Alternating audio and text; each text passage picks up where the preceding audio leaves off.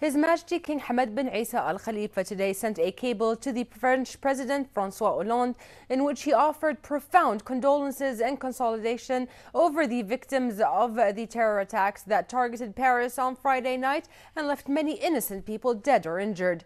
His Majesty the King expressed the kingdom's strong condemnation and denunciation of such terror attacks, offering warmest condolences to the families of the victims and wished the wounded speedy recovery.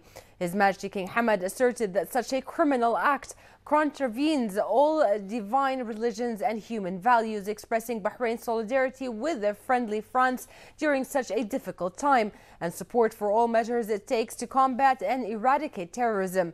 His Majesty the King stressed Bahrain's unwavering support to the international community's efforts to fight terrorism in all its forms and manifestations. His Royal Highness the Prime Minister Prince Khalifa bin Salman Al Khalifa today sent a cable to the French President François Hollande in which he offered sincere condolences and consolation over the victims of the terror attacks that targeted Paris on Friday and left many innocent people dead or injured. His Royal Highness the Premier expressed the Kingdom of Bahrain's solidarity with the French government and the families of the victims, wishing the wounded a quick recovery. His Royal Highness reiterated his condemnation of such terror attacks, in which he said targeted innocent civilians and contravenes all human values. His Royal Highness the Prime Minister sent a similar cable to his French counterpart Manuel Valls. His Royal Highness the Crown Prince, Deputy Supreme Commander and First Deputy Prime Minister Prince Salman bin Hamad Al Khalifa today sent a cable to the French President François Hollande in which he offered profound condolences and consolation over the victims of the terror attacks that targeted Paris on Friday and left many innocent people dead or injured. His Royal Highness the Crown Prince reiterated his strong condemnation of such terror attacks targeting innocent civilians, wishing the wounded speedy recovery. The Kingdom of Bahrain has strongly condemned the terrorist attacks that rocked the French capital, Paris, leaving many deaths and injured among innocent victims. In a statement, the Kingdom offered sincere condolences and consolation to the Republic of France, its people, and the families of the victims, wishing swift recovery for those injured as a result of the heinous terrorism act that contravenes all religions, teachings, and faiths, as well as human values and ethics. The Kingdom of Bahrain reiterated its solidarity with the friendly Republic of France and backed all measures to be taken by France to liberate the hostages, bring the perpetrators to justice, and consolidate security and stability across its territories.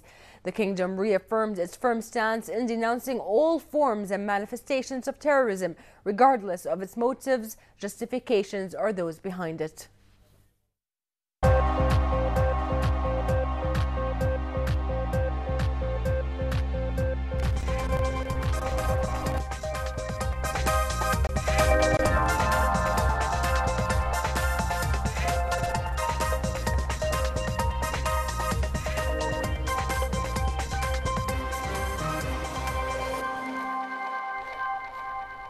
Good evening and welcome to the Sports News on Bahrain TV. Friday was the final race day of the first round of the 2015-16 Bahrain Drag Race Championship held at BIC's World Class Quarter-Mile Drag Strip. The series had begun organized and run by Bahrain Drag Racing Club in cooperation with the BIC and Bahrain Motor Federation. Drivers battled it out in 13 categories, 10 for cars and 3 for motorbikes. The car categories are the Street 4 and 6, the Outlaw front-wheel drive, the Super Street 6-cylinder, the Outlaw 6-cylinder, the Street V8, the Super Street V8, the Competition 4.5, the Outlaw 10.5, the Pro Mod and Index 10.5, and the bikes classes are the Street Bike, Super Street Bike, and Pro Bike. The new season is set to feature 5 rounds to be held until March next year. Round 2 is set from December 15th to 18th.